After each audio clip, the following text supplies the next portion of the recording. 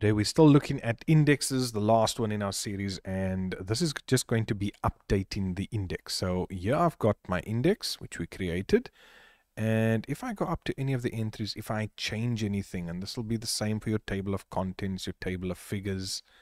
Let me just turn this on. If I change any of these, I can go to the bottom to my index. Just take that off.